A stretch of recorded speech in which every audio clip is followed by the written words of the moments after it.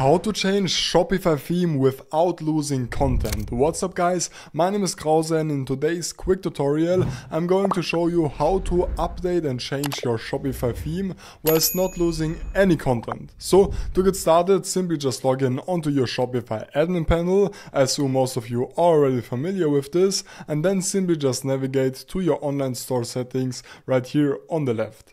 Right here you are then going to see the actual theme that you're currently using, and to now actually update your theme, make sure to simply just install the theme that you want to basically update. So in my case, I'm simply just going to install the Sense theme for this. Now Shopify is also going to offer you quite a lot of other paid themes as well as free themes right here. As you can see, you're going to have a total of 12 themes which you can all use. So as you can see, now the Sense theme successfully got added. Now to add this onto Shopify, simply just click on publish right here, and if we're now going to publish this and view this, you can actually see that all of the products are going to be available, all of the sites are going to be available, as well as all of the different collections and so on. However, the only thing that you will actually have to update, currently there is no workaround for this, are all of the images and all of the different sections. So make sure to actually customize this to your likings before publishing your store.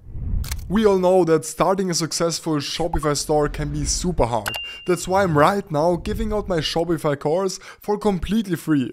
Now you're going to learn everything needed to actually streamline your Shopify success in that exact course. So make sure to click on the link down below to get started.